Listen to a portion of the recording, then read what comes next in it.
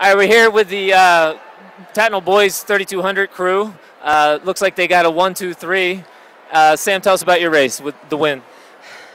I don't know, man. I just gave it my all. I knew it was my last indoor race in this upside down triangle, so I tried to, I don't know, anything I had to do for my team, that's what I did today. Now you got the win in the 2 mile, the win in the mile, and what else did you run today? I ran a 4x8 also. Well, it looked like you jogged a 4x8.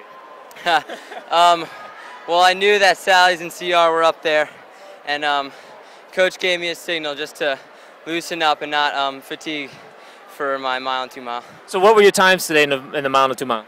I'm not too sure yet. 4:24. Not sure about the 3200. And second place? Yeah, I just went out. I had run the 4x8 and the open 8 beforehand. I was just trying to scrounge up as many points as we could for the team, and it worked out in our favor. I worked a lot with freshman Stephen Garrett, who's like a complete workhorse. I think we really worked well together each day in practice, which makes it easier to get through the hard days. And I wouldn't trade these two guys in for anything.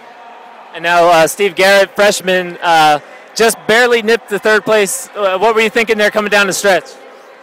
Well, I know that Alex and Sam were right up there, and I wanted to finish with them. I know Matt McKenna has a really strong kick, so I was just hoping maybe if I can just try and hang on a little longer, maybe I can get in. But he has a really strong kick, and I knew it was going to be a tough ending. Now, did you think at all during the race that third was out of the question, or were you feel like you could have gotten it the whole time? I was kind of thinking about that, but I was going to lose it. But I was trying to stay with Sam in the beginning. And then Alex came through, and he woke me up in that race, and I think he's the reason I was able to finish that like that. Now, same thing for you.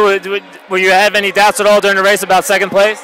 Yeah, I mean, I started out pretty far back, and I just tried to work up as best I could. I just kind of let the race come to me, so I think I'm lucky, but I think a lot of hard work went into it. And you were out in front the whole time. What was that like? It was good. I don't know. I like to be out front. It keeps me relaxed, and I know every lap I just get faster and faster. It just fuels me. It's adrenaline in this place. It's awesome. Now the girls had 3 1-2-3s today, so you guys had to get one, right? Yeah.